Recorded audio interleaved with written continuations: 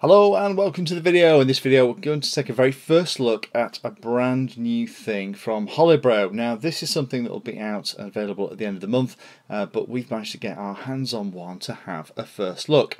Now this is the new Kakute. I don't know how you say that, hopefully that isn't butchering it too much. It's the new Kakute flight controller. It's the F4 all-in-one.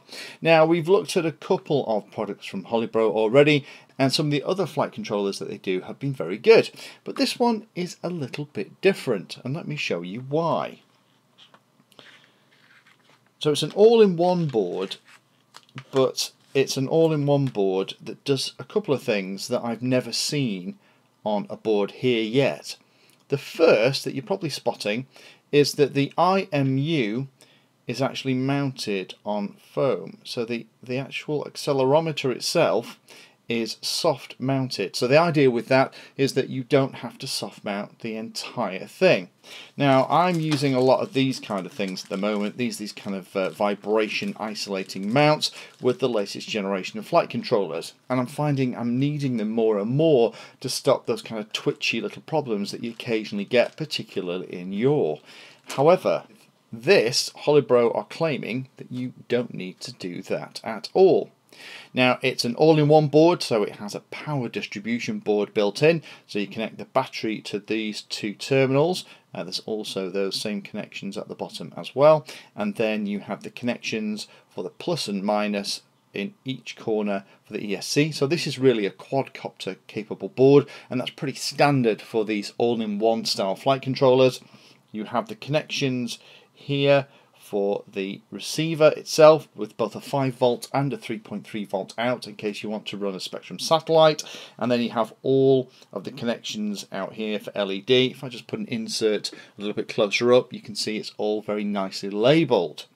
Then at the front and at the top of the side here we have the connections for the video, because as well as being the power distribution board and an F4 based flight controller, it also has a Betaflight capable on-screen display built in as well. So this is kind of interesting, and I wanted to just quickly show you this thing and show you what it looks like in Betaflight, because not only is it one of the first boards I've ever seen with this kind of vibration isolated IMU, which I think is a blooming great idea actually, but it's also one that when I went to Betaflight and had a look around gave me a little bit of a surprise too. So let me just show you what this looks like when you plug it into Betaflight.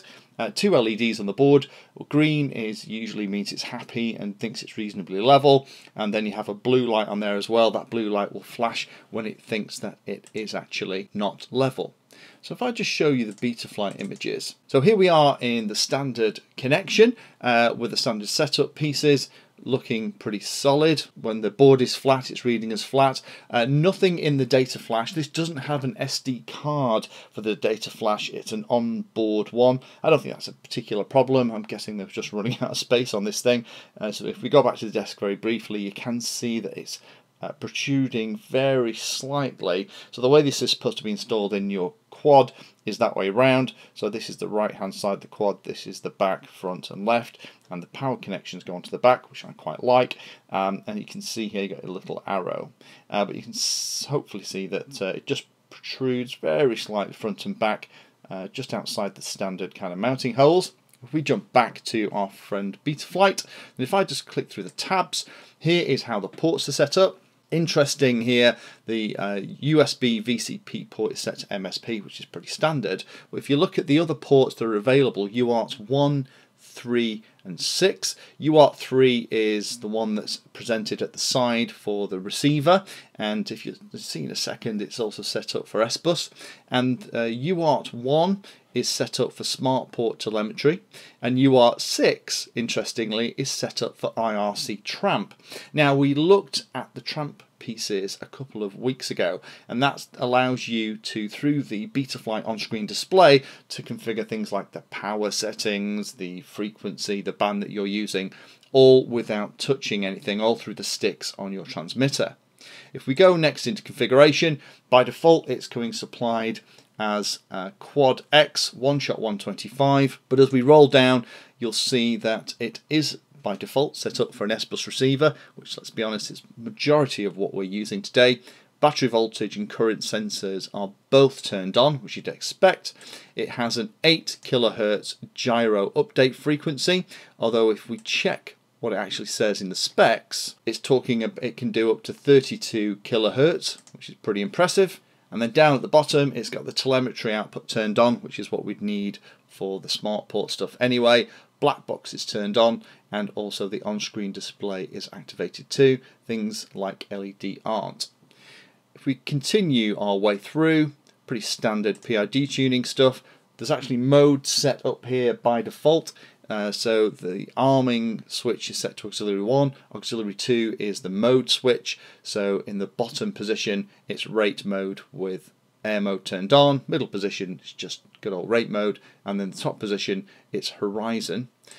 And then we have the on-screen display, that's how it's laid out, and this is very different from a vanilla install of Betaflight. So the last thing I did, which is the other surprise that I got, went in the CLI, asked it what version was running, and the version it came back with was Betaflight 3.2. Now Betaflight 3.2, as I'm recording this video, isn't out, and if we actually check the GitHub repository, we can see the latest and greatest version is 3.1.7, and actually 3.2 isn't out to the end of October. So this is coming with a pre-release version of Betaflight, so just be careful of that. So just wanted to kind of show you this little guy, because this is a really interesting flight controller. It's the first thing I've ever seen with Betaflight 3.2 on it, and it's the first one I've ever seen where they thought about the fact that vibration isolating the IMU was a good idea. A couple of other quick specs before we finish the video.